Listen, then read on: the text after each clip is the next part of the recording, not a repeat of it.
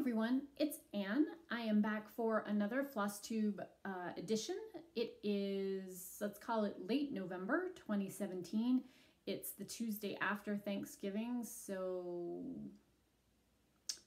I never look for the date before I sit down and start this. It's like the 28th, I think. Friday's the 1st. Anyway, no, today's would be 27th.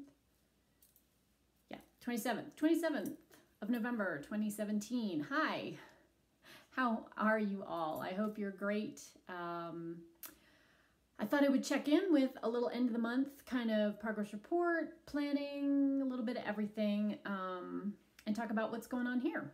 So we had a great Thanksgiving here at my end. It was really wonderful to have my husband home for almost 10 days. He is en route today. He's at least first leg of his airline journey. So he'll be home back on the East Coast tonight sometime. Yeah, it was just really nice. We got a lot of stuff done around the house. We had gorgeous weather. It's been unseasonably warm. We're able to enjoy some outdoorsy things. He went mountain biking. All good. All good. So let's just jump right on in. I want to try to keep this pretty short today so I don't run too long into the rest of my day. First up, let's talk FFO. Starweaver. Done. Done and framed. I love it. I love the frame. Yeah, this came out almost better than I thought it was going to. So there he is in all his glory. I thought the framing, they did a really nice job with the glass. It's the no glare conservation glass. So you can actually see the stitching.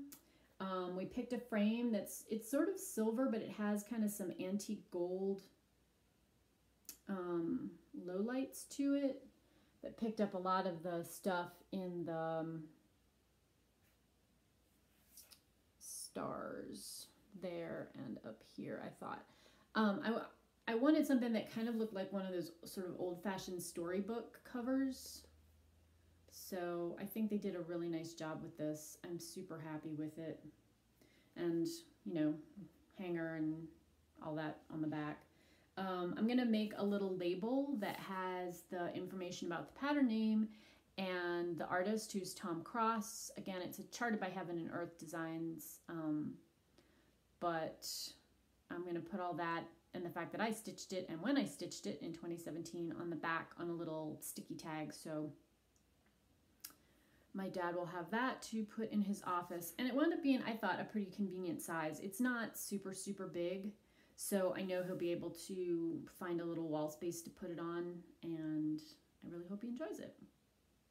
So that is my kind of big ta-da for today. Let's talk about what I've been working on. So first up is the Under the Sea Sal. I have completed the November block, which are the lobster and the cephalopod, the little squid there, plus this cute little snail and more kind of sandy bottom stuff with the oyster. So one more clue left, obviously right here, and then this will be done. I thought that came out really cute. I loved the lobster. I thought that was really, the pieces do not look like much until you put the back stitching in. I think Doreen Jones, I think her designs rely really heavily on back stitch. So if you're not a fan of back stitch, probably not a great choice. I don't mind back stitching, but I will say when I talk about my next piece that I am doing some back stitching as I go, which I think makes it much less painful.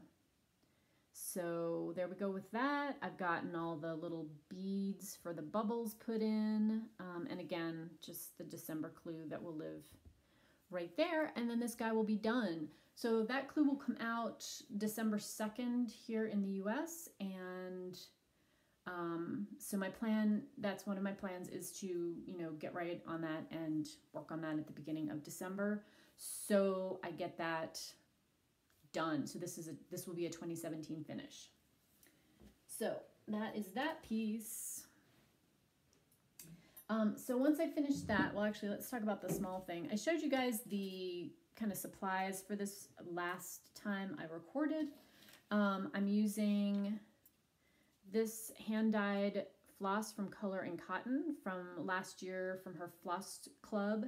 And I'm just working up this really simple little Christmas tree type ornament on this blue, it's a 25 count opal Lugana, no, I think.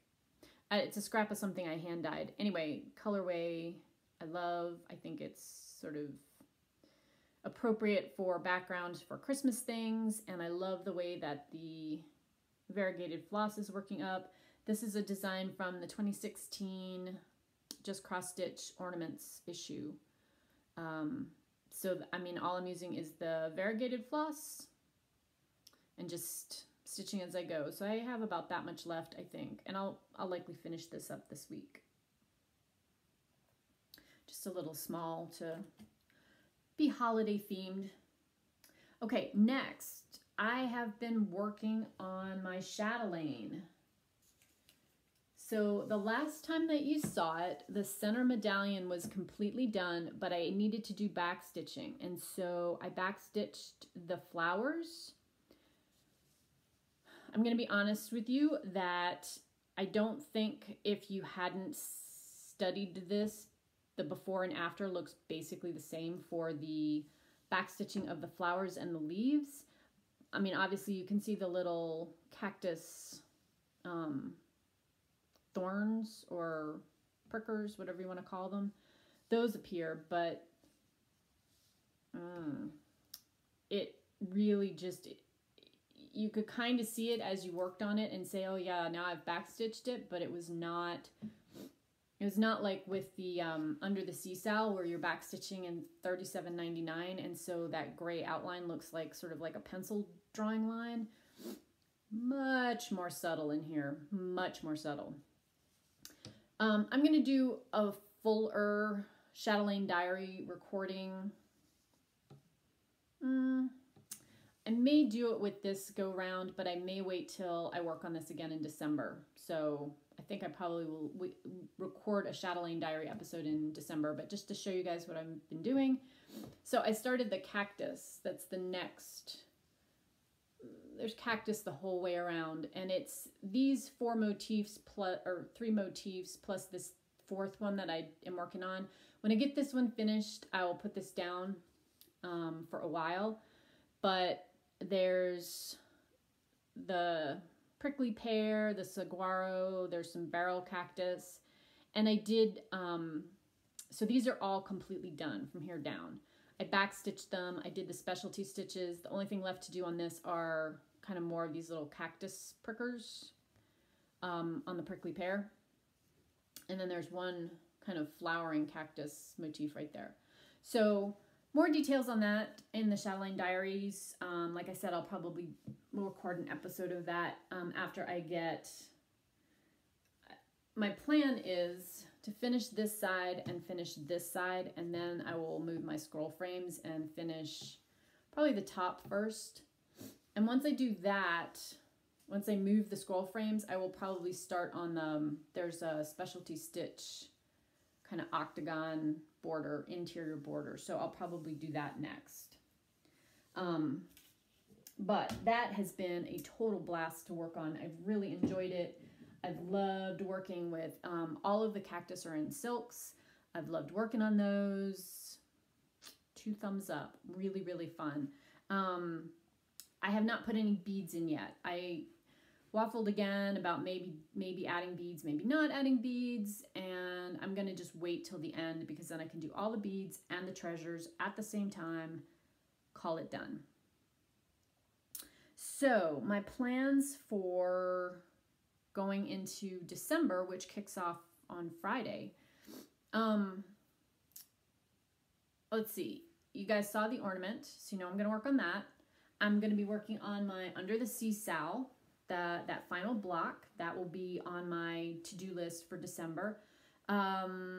December 21st, and I probably will record before then, but December 21st is when the first quarterly stitch along starts in full coverage Fanatics for winter. And I'm going to be doing my winter's encounter. I showed you that last time. I was looking to see if I had it handy, but I don't. I do. I think I put it away. Okay, you guys don't need to listen to me flip through my notebook. I will be working on winter's encounter. Take a look at my previous video if you want to see what that one looks like. I haven't touched it, so there's no progress on it to show you, just the cover picture from Heaven and Earth Designs. But I am going to do a little holiday stitching then, and I'm going to pick back up this Jim Shore pattern. It's a kit that I got a couple years ago, 2 years ago, I think. Anyway, started it this year for Mania, and, you know, didn't get very far. Those Mania starts are pretty small. I am not doing it on the 14 count Aida that the kit came with. It does have all of the floss and the beads, but I am not using the 14 count Aida that came with the kit. I wanted it smaller, so I am using 22 count Hardanger from Picture This Plus in the colorway Legacy. Here's as far as I got. It's just the top border, and it's not even all of the top border. It's just part of the top border. So it's like this gold part. So, but I thought that would be really fun to work on. That was holiday themed and kind of put me in the mood for the end of the year, the holidays. So I'll work on that definitely up to the 21st. And then depending on what other things I get done, I want to put another 5 days in on my chatelaine. And I want to do the Under the Sea Sal. So that's probably 10 days right there out of the next 21. And then the winter's encounter I'll start working on that again on the 21st. I probably will continue this through the end of the year, or through till New Year's, just to get some extra stitches in on it. I'm afraid if I don't, there won't be much to, like, I won't see enough progress that I feel like I've really worked on this. And like I said, it's a fun, you know, themed piece. It's got all the 12 days stuff, you know, lords leaping, ladies dancing, maids milking, partridge in a pear tree. And I like the sort of quilt background on that too. So that'll be what I'm working on, off and on, in between things. Trying to think if there was anything else. Oh, I did have one purchase to share with you guys. I was enabled by Stephanie at Miss Oh So Crafty. I'm sure lots of you watch her videos. She has beautiful pieces. She showed this book, which is out of print technically. So I think she got her copy on eBay. I popped over to Amazon, and they don't have any new copies, but they had used copies. And this was listed in good condition. Some creases, some marks. You know, I'm not really finding it. There's nothing inside. So the original price was $22.99, and I got it for, I think it was $17, and that was with shipping. It was it was, I thought, fairly inexpensive. It was not like I was paying $150 for this book. But the piece that I loved, which Stephanie, I think, showed on her video, frankly, there's a lot of pieces in here I would make. There's maybe only one or two that I don't personally care for. I guess I should mention, it's all Joan Elliott, if you missed that. Bewitching Cross Stitch is the name of it. It's this Celtic wheel pillow. Love this one. It has all of the kind of Celtic feasts around the outside, and then it has themed flowering tree plant things, acorns, holly, the snowdrops, the thistle. I loved this piece. I'm gonna definitely do that. I don't know if I would make it into a cushion or if I would do it as an actual hang on the wall type piece, but either way, I love it. I thought it was super pretty. And the nice thing about this book is they break it into like you can do smaller versions of the designs. So there's several of those that are like that, where there's other little pieces, like there's the snowdrops and there's the thistle. So you could, if you weren't into doing like an entirely big piece, you could still do parts of it.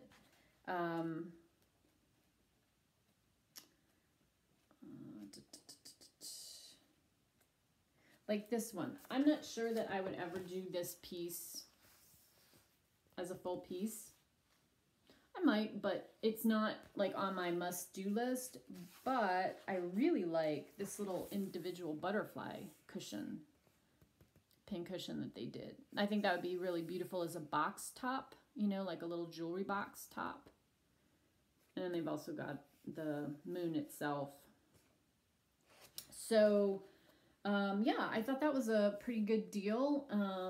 And like I said, I mean, there's no marks inside the book. It's not like people have written notes to self. So I guess technically a used copy, but you know, the spine's not broken.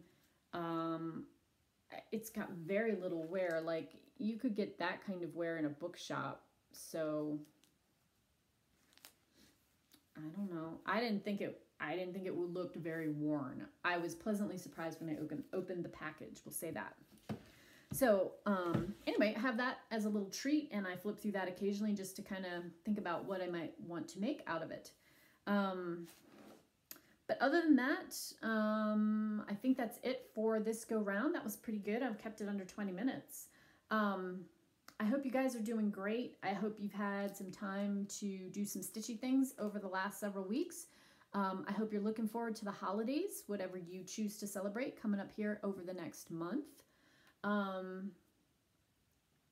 Yeah, I will check in again in December, give you guys some updates, show you what I've gotten stitched, where I am with things. Hopefully I'll have the Under the Sea Sal finished by the next time I talk to you. So until then, whenever that is in a couple of weeks, I hope you have a great stitchy fortnight, and take care of yourself. Talk to you guys later. Bye.